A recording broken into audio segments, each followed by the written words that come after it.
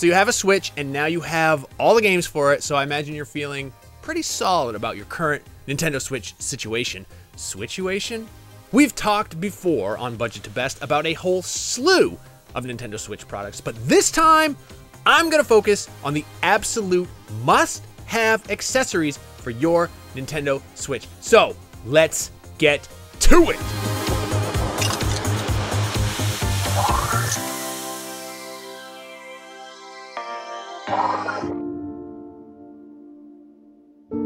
If you or someone you know is suffering from Joy-Con drift, the Gulikit might be right for you.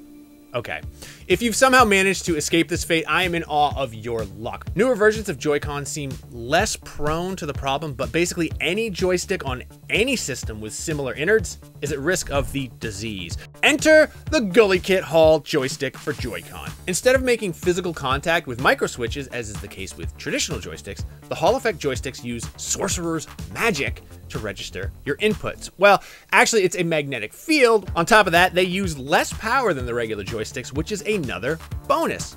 The downside here is you have to install them yourself, which requires a few tools you probably don't have, and also requires kissing your Joy-Con warranty goodbye.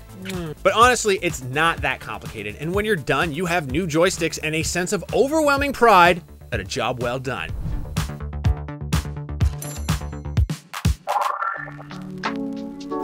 Genki has an inexpensive Nintendo Switch dock small enough that you can fit it into the pocket of your jeans. Crazy, right? It's roughly the size of an iPhone charger, and it powers your Nintendo Switch via USB-C while also sending an HDMI signal to whatever TV you have it plugged into. And there's nothing stopping you from using it on pretty much anything you want. It doesn't quite have the power needed to power, say, a Steam Deck for on-screen use, but if you want to bring your Sega Genesis Mini 2, well, just pack a USB-C to micro USB cable, and now you're playing Echo Tides of Time on vacation.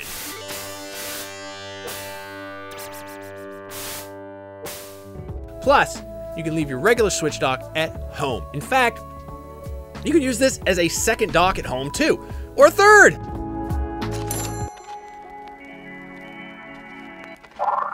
It's the ideal gaming platform for long flights or car rides, or if you're taking a steamship across the Atlantic. That being said, as much as I love playing my Switch on those long, boring trips, I find myself missing my Pro Controller quite a lot. Since I personally spend most of my time playing games with the Pro Controller, I have kind of a hard time making the switch to using the Joy-Con. The Fixture S2 is the solution for anyone who wants to enjoy the handheld experience offered by the Nintendo Switch, but doesn't want to make the trade-off of losing out on the Pro Controller. You see, you simply take the Joy-Con off the Switch itself and slide the console down into the top part. And from there, the Fixture S2 clips right onto your Pro Controller. Boom! You're still using your Switch handheld, but now you get to enjoy it with the benefit of the far superior Pro Controller. On top of being a cool little brace for your Switch, the Fixture S2 has a hard shell case you can fit everything into. Switch, Pro Controller, up to 10 games, and a pocket for storing things like cables and, I don't know, maybe a Genki Covert mini dock? Callback. It's thicker than a usual Switch case, but has the benefit of easily fitting in a Pro Controller. So, for my money, that's a win.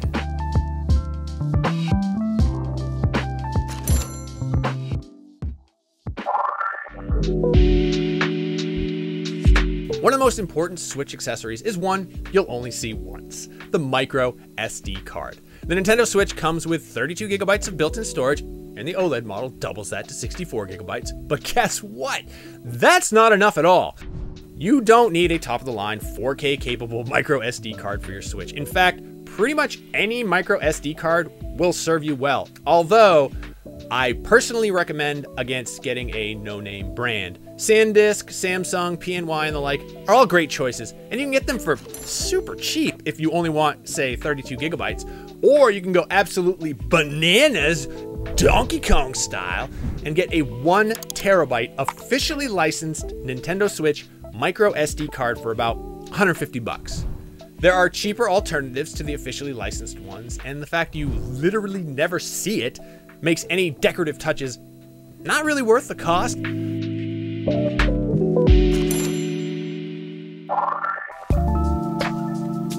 If you're looking for a really solid bag to carry around your Switch and all of its associated peripherals, This Sling from JSAUX might be exactly what you're looking for. Before I give you the details, I need to tell you, this is actually designed for the Steam Deck, but it turns out bags designed to haul Valve's handheld Linux machine also make great choices for hauling around your Nintendo Switch. There are plenty of little nooks and pockets inside too, so you can tuck things away all neat and tidy or just go crazy. I'm not here to tell you how to live your life.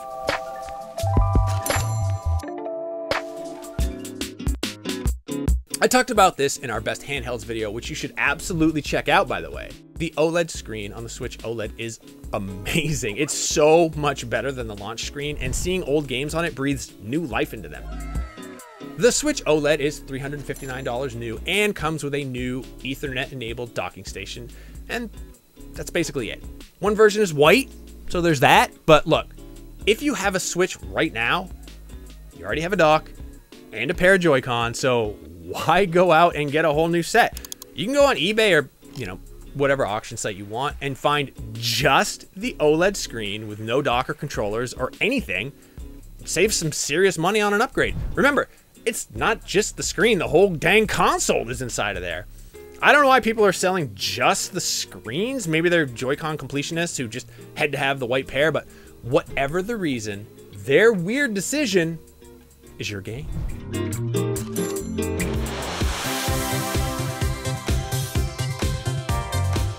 There you have it, a whole grip of great Nintendo Switch accessories to make your Switch the ultimate portable gaming device. Got any more suggestions? Hit us up in the comments. And if you haven't already, check out our list of the best handhelds right now. And for everything else, keep it right here on IGN.